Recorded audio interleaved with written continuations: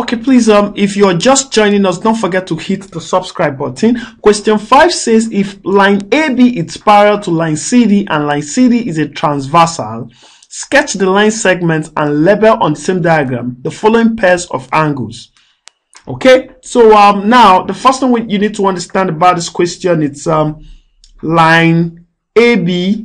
So this is line AB. It's a parallel line. So let's call this our A and this is our B. Now it says it's parallel to what? That's line CD. So let's call this our line CD.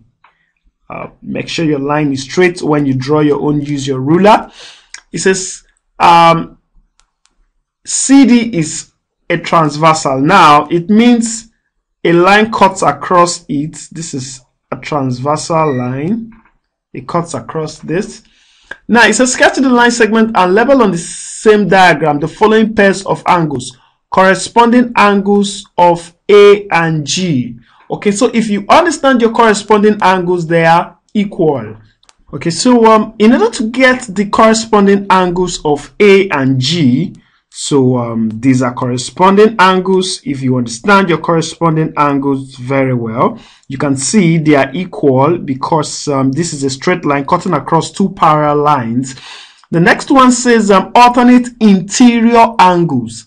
Now, when you hear interior angles, it has to be in between this line AB and line CD. That's what it means by interior. So we have interior alternate angles and we also have exterior. So that means F is going to be here. So you can see F is alternate to G and alternate angles are equal. Then vertically opposite angles C and D.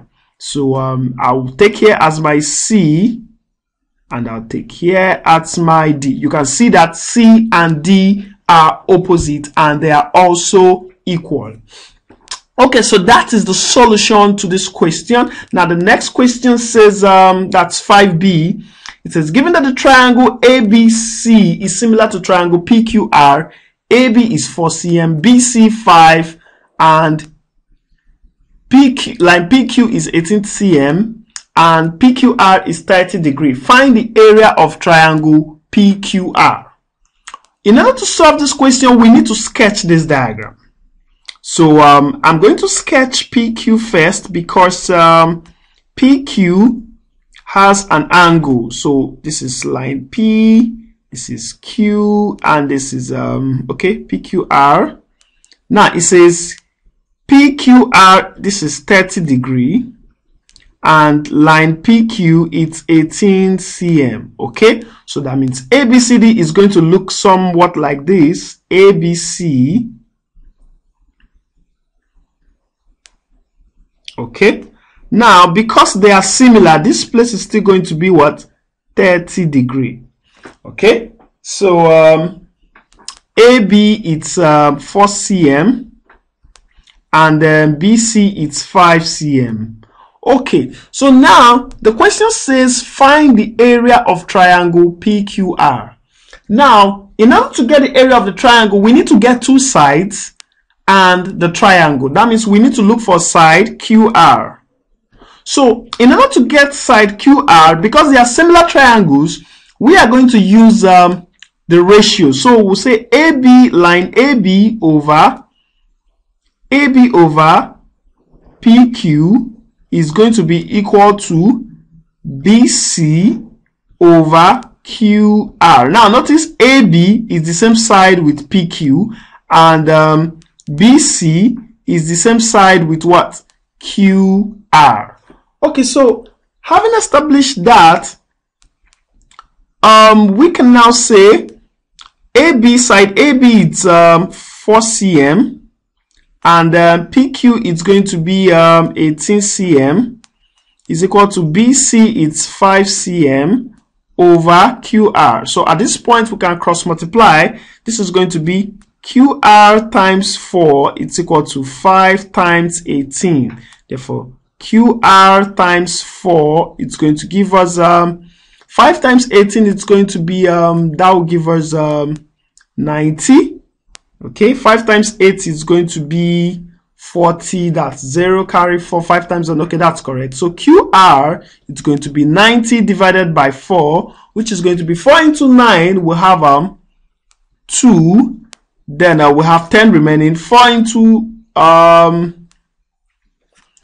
we have 1 remaining. 4 into 10, we have 2. Then we have 2 remaining. So we'll put 0 to that 2 and we'll put a dot. Okay, so then we now have a 5. So I think it's 22.5 when you do your long division. Now, having established the fact that QR it's 22.5, so let's call here 22.5.